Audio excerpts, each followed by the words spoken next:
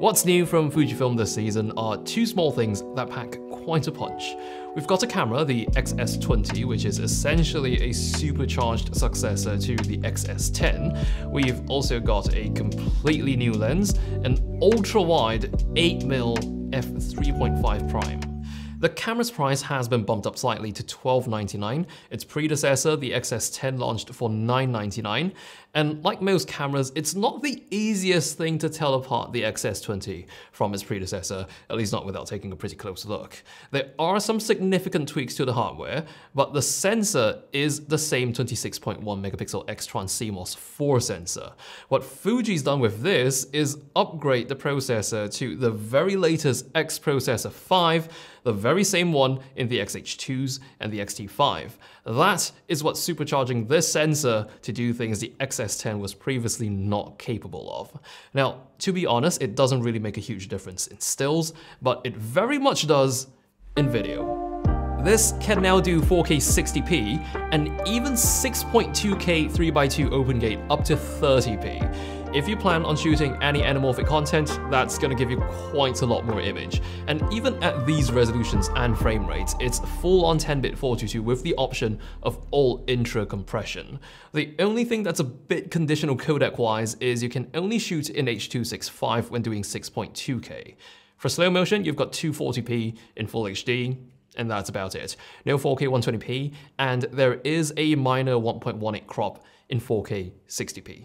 Now, for such a small camera, these are some heavy-hitting video specs. 4K 60p and 6.2K in general is pretty resource-hungry.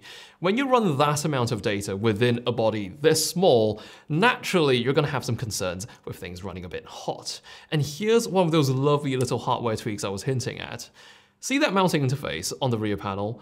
The X-S20 is compatible with the Fan 001 accessory, which converts this to being actively cooled.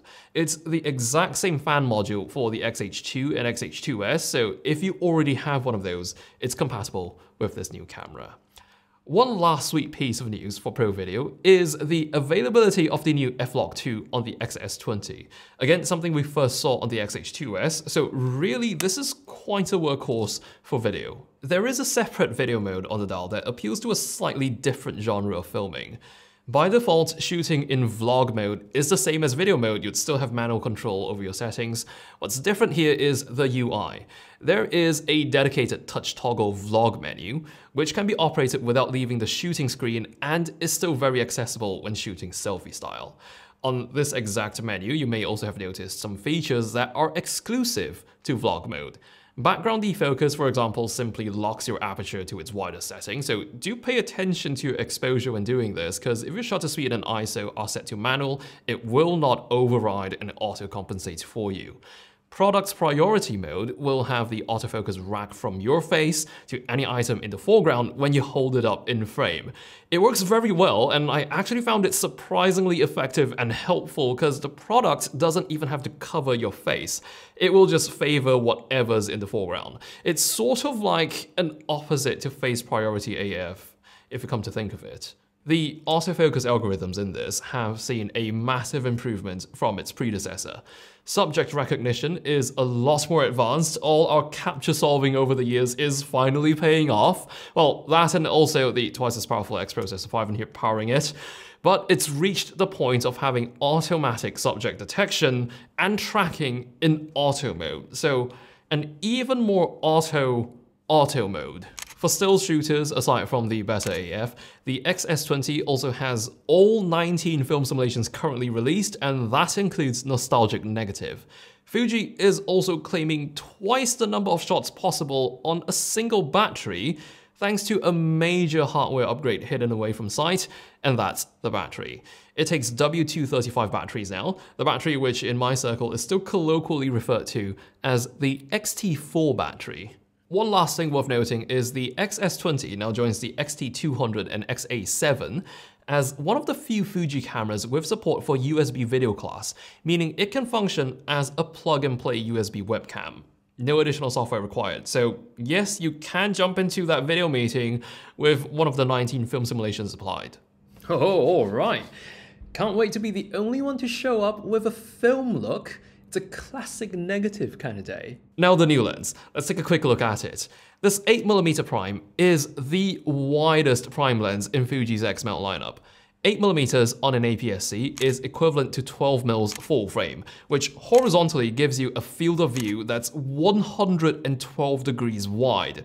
It is so wide that simply holding it up at arm's length is enough to make your face look absolutely tiny in the frame. Now, the lens itself is also rather tiny, a bit more than 200 grams, small enough to make it feel ripped off if it was a cupcake. If you compare it against the one other Fuji lens capable of reaching 8mm, the 8-16 f2.8 zoom, the size difference is almost hilarious. Now, yes, the 8-16 is a zoom lens and it's slightly brighter at f2.8, but if you were contemplating the 8-16 just for the ultra-wide 8mm end, then this new prime is much smaller, much lighter, and nearly half the price.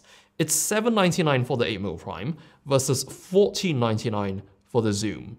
Image quality-wise, I'm not seeing much of a difference between the new 8mm and the 8-16 at the wide end. It's got plenty of resolution for how small your details are likely going to end up in the frame.